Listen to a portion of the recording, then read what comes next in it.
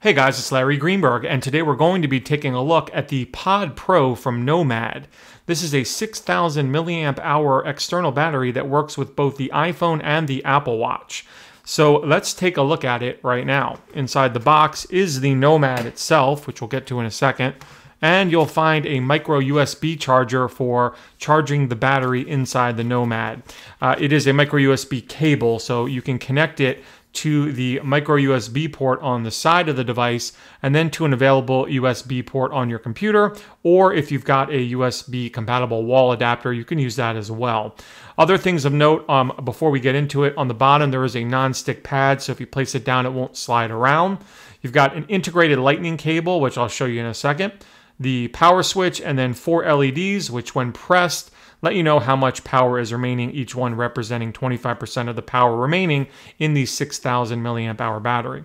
The cover is held on by magnets. You can see them there on the inside. It comes without an Apple Watch cable. You'll need to wind your own cable up inside here. And basically, it's a little bit like a puzzle. You connect the USB end to the internal part of the Pod Pro and then wind the cable around, and then whatever notch it kind of lands on, you just stick it in there. And then once it's lined up, you find the magnets and place it back down and you're good to go. Now, you can use this a variety of ways. You could keep it as a home charger with a micro USB cable connected to the wall and then use it as your home charger. But if you're out on the road and you want to use this as an external battery, you can use it kind of wireless or hands-free.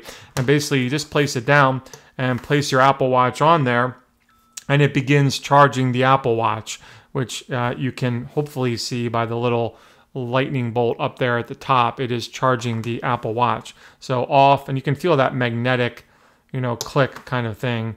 There you get a better view of it actually charging. So you can do that, and you can definitely charge your Apple Watch a couple times. But what's really cool is it also has this integrated lightning cable in here, which is a little bit difficult to get out. I don't have fingernails that are long, so it makes it a little bit harder to get it out, but there you go. It's not that long, as you can see, only a couple inches, but you can plug that into your phone and start charging your phone as well. Now my phone is fully charged, but there you can see it is charging.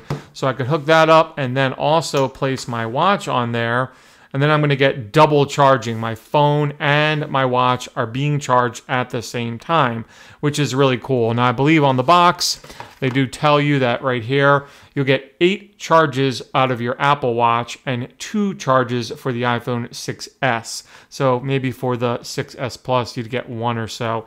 But this is a really handy device. Let's say if you're going away for the weekend and you don't want to bring along 9 million chargers, and you've got an Apple Watch and an iPhone, here's one thing that will charge up everything for you over the weekend, and that's all you need to bring. Not to mention the fact that while you're out and about, you can use this as an external battery just to charge your phone while you're out if your phone dies during the day.